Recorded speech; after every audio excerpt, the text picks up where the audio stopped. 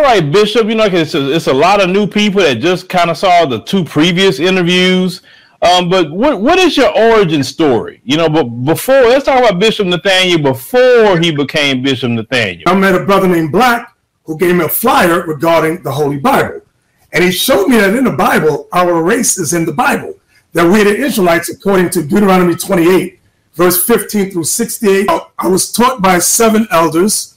There was Masha, Ariel, Yaakov, followed by Lahab, Yeshaya, Shah, and Kazak. Those were the 7 elders from 1990 to 1995. Because what set off all these different offshoots of different camps is because people couldn't really come underneath the leadership. The main thing that separates many of the we all teach that we're Israel. That's number one. According to Revelation 14:12, we all teach that we got to keep the commandments and have the faith in Christ. The discrepancy comes, for example, 1 Corinthians 7:2, where it reads, "Nevertheless, to avoid fornication, let every man have his own wife, and let every woman have her own husband." So many of the Israelites believe in polygamy, or polygyny as they call it today. So that caused an issue because, like myself, I said when I read that, it says let every woman have her own husband. So that was a discrepancy. So many of them want the multiple girlfriends. And from what I can read, I see one wife. Like it says, and I'll give you another one. First Timothy chapter 3 and verse 1, where it reads, let me read it. It says, "This is a true saying, if a man desire the office of a bishop, he desires a good work." Bishop means leader.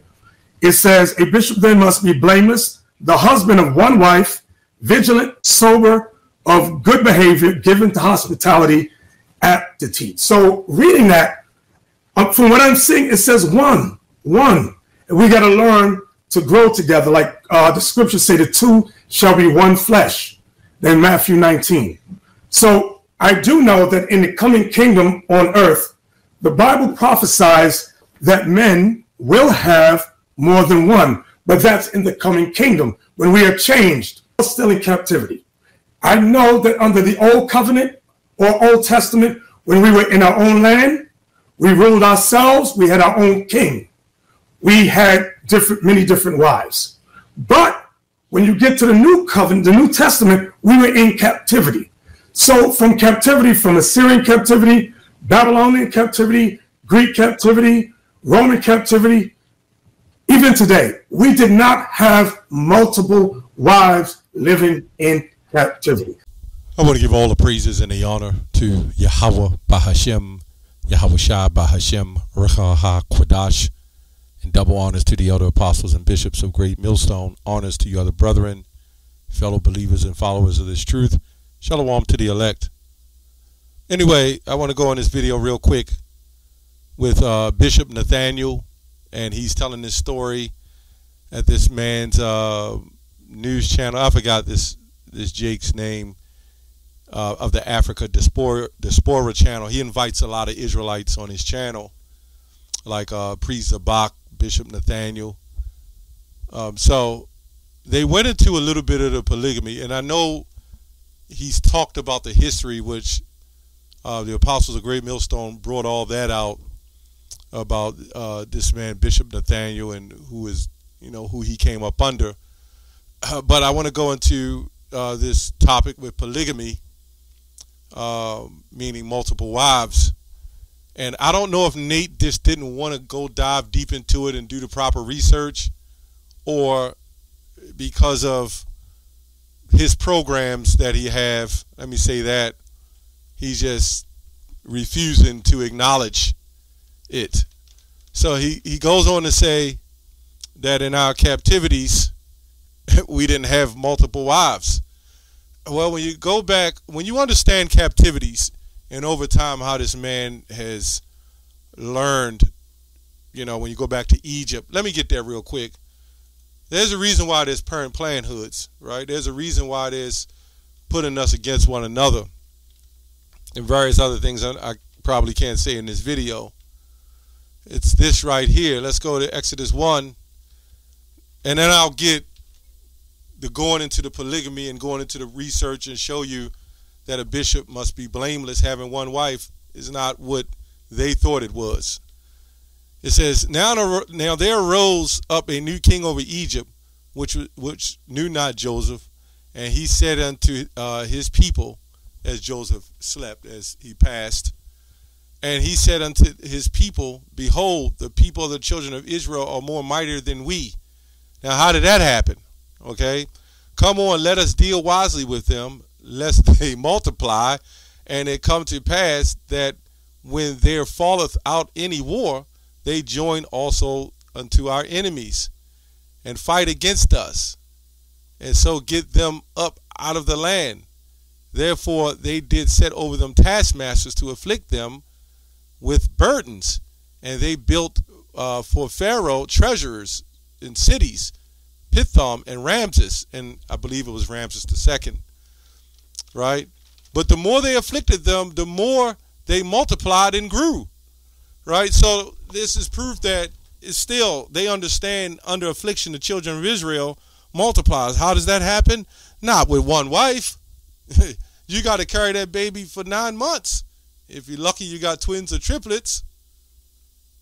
And then that's when he orders every firstborn child to be killed. Now, why did he do that? So that clearly proves that there's nothing that stopped Jake from multiplying, man. Even in this captivity, you know, men have so-called 5 different baby mamas. Guess what? They were all wives. So I'm going to just cut to the chase. I was going to go to 1 Corinthians 7, but this kind of backs it up because it's a lot of reading, some commentary, and understanding of this, what was going on in the church.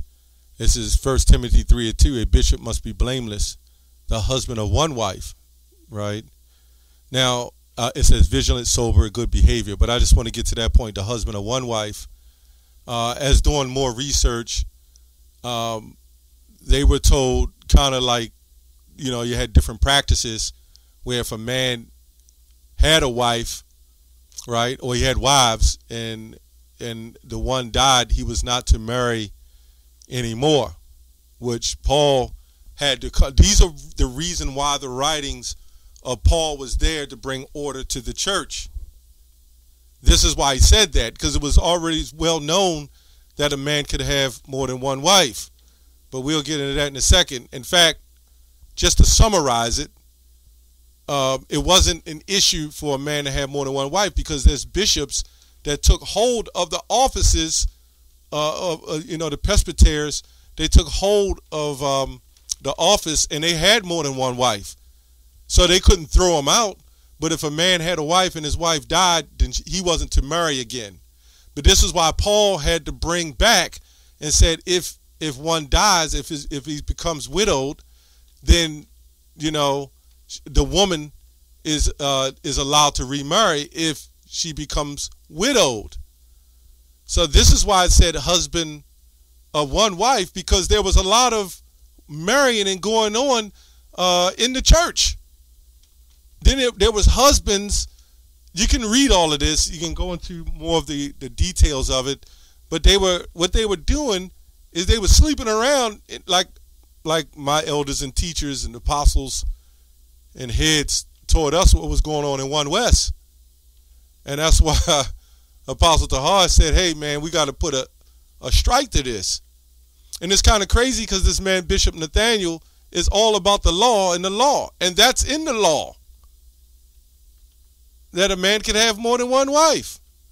Where does it say it's not in the law? This is what, well, we're going to go into it a little more. I'm going to read a few commentaries, because, Jake ain't going to listen to what I say. You got to listen to what it actually says. Which, again, we didn't have wives in captivity. Man, come on. It says, Paul alludes to the incidents no longer looked upon as shameful in Rome. He even, in this indignation at the laxity of the morals of this day, cites cases of women who reckoned their years rather by their husbands than by the consuls. Marital martial rights of a woman who had arrived at her 10th husband. Right? So this is going into these women. They are looking at the men. They're great speakers or leaders. Some of them had roles in the churches. Right? And then they even said a woman that was a certain age, if she had a whole bunch of husbands, she couldn't be play a part in the church. So when a bishop, the reason why it says that a bishop be blameless having one wife, because in the church you had all these women who had all these different husbands, right? And they was maliciously doing this. It wasn't like they knew the law, they knew what they were supposed to be doing, and some of them did, but they maliciously was sleeping around and doing all kinds of wicked stuff. If you wake up to the day and you've repented, and the Lord said there was no sin against having more than one wife, where do you get this law now that you start speaking and saying you can't have more than one wife? I don't really recommend it in this society, but ones that can do it, I mean, who knows? You know, I may other brothers may, but there's no law against, there's no sin for having more than one wife. It's either a sin or not. It says, in 10 husbands in 5 years had 8 husbands. Among the Jews, we know polygamy was then prevalent. St. Paul, fully conscious of this low and debased moral tone which then pervaded all society in the empire. And these few words condemned all illicit relationships between the sexes and directed they choosing persons to fill holy offices in the congregation of Christianity. Now, I remind you, these are commentators and theorists writing going into the actual text and going into the Greek, you know, and bringing it out, you know. It says, this is another one. The apostle means, therefore, in these canons, is that such persons only were to be entrusted with sacred offices who in their married state had contented themselves with one wife and with one husband at a time, because thereby they had showed themselves temperate in the use of sensual pleasures. Hey, it was all kind of lust. Though the immoderate love of which the Asiatic nations universally practice polygamy in like manner, because according to the Lord's determination, persons who divorced each other unjustly were guilty of adultery. And that was part of the adultery. These men, they was taking on wives as concubines, and not as even legit concubines when you really read the history. And they was kind of making whores out of them, and then they would get rid of them. And then other men, and of course, you know, women, they're going to find they want to be with somebody. And then some of them was maliciously, purposely just sleeping around trying to get, you know, the hypergamy. Everybody thinks things are new. No, it's not new. Ecclesiastes 1:9, it still happens. Because according to the Lord's determination, a person divorced might unjustly guilty of adultery when they married themselves to others. Also because such really had more wives than, it says here, also because such really had more wives and husbands than one at a time, as was the case with the woman of Samaria. You can read that when Yahushua said, the heathen woman, you have many husbands. And then people will say that was an Israelite woman. Well, there was nowhere in any of that text where Yahushua said, repent ye woman, Samaritan woman. Right? That's another video. She also went back to tell the other ones, and they said, we don't believe we believe because we see the Messiah ourselves. But anyway, the apostle, to restrain these licentious practices, which were common among the Greeks and the Romans, you know, kind of like orgies and stuff. That's what it's compared to. Although you might not be all in this, but it's still compared to it. If you got a man passing his woman around to other men, and a woman being passed around and jumping herself between all these different men, as well as amongst the Jews, right, ordered that no widow should be chosen to instruct younger women, but such had been a wife of one husband only at a time. See that? The wife of one husband, right? That's why it says a bishop must be blameless and be a husband of one wife, which actually is talking about a wife who supposedly only had one husband, right? They worded, and they're using the universal practices, especially when they took the scriptures out of the Bible and gave it back to us. They had to tweak a couple of things, man, to make it seem like, because our heritage when we came here was more than one wife, and they was like, nah. They remember the story of Pharaoh, right? They know about the children of Israel. And that's always been the fear of losing that power. They know the history. So it says the husband of one wife, right? Because that wife going into the church, and I believe in Titus, she was supposed to teach the younger woman. But she can't teach the younger woman if she had 10 husbands, right? So it goes on to say, the wife of one husband only at a time.